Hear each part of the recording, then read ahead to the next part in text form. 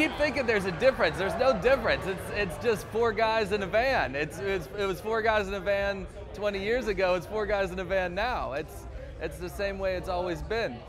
I'm not so sure that we should all be together in one place. So in that respect, I think that like we all know what we are, but why we're all here is because we've played shows together. We know that everyone here isn't an asshole. Everyone here comes from the ethos of punk rock where we care about empathy and we care about humanity and we care about more than just ourselves.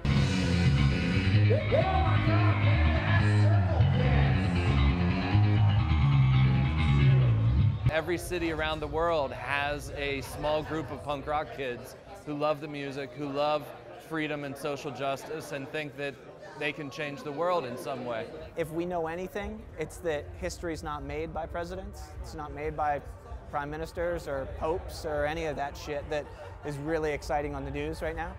It's made by the people, and we just got to remind ourselves that change is incremental and it takes a lot of time.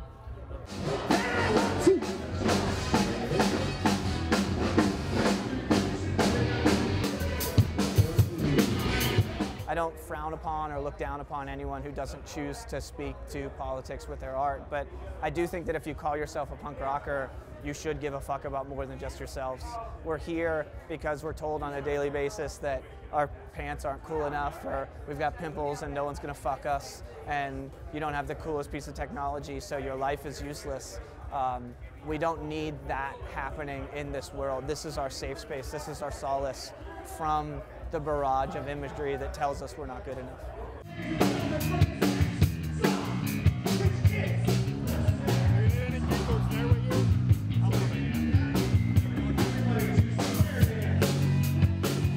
I think that American Spring is part of the evolution of the band. I think that we did a lot of listening to our other records when we were writing American Spring, and it's just another step forward for us. We kind of refocused on ourselves and said that there's a lot happening in the world. It's maybe a more arduous time to be alive than ever.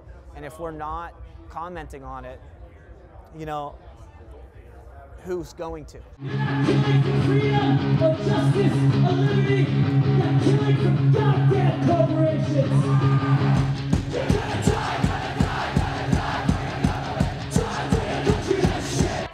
It's not a choice for us to be a political band. What we've learned over the years is that politics is definitely a fashion and comes and goes. But for us, it's what we do, and we don't have the luxury of changing and writing other stuff. We do what we do, and that's sort of, when you get Anti-Flag, you know what you're going to get.